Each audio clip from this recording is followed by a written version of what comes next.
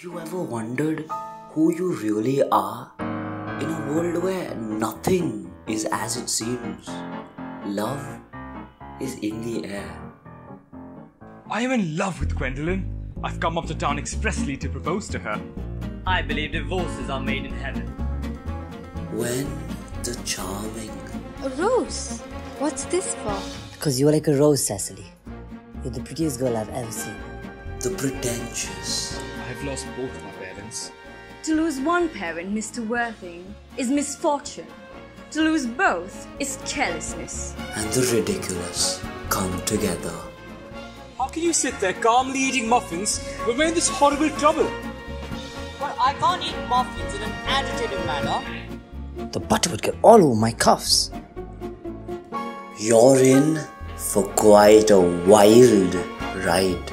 Miss Fairfax, ever since I met you, I've admired you more than any girl. My ideal has always been to love someone of the name Earnest.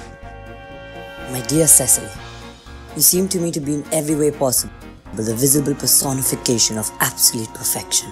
It has always been a girlish dream of mine to love someone whose name Earnest. Ernest, he's dead. Dead?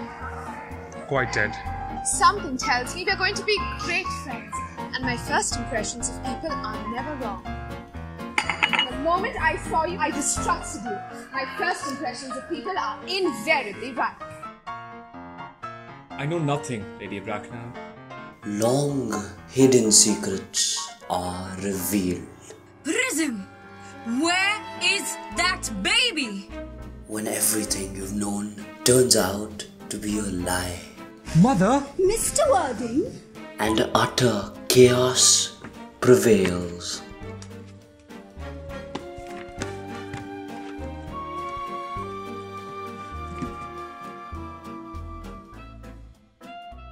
Mr. Worthing, we are both engaged to be married to your brother Ernest. There is nothing more important than to be earnest.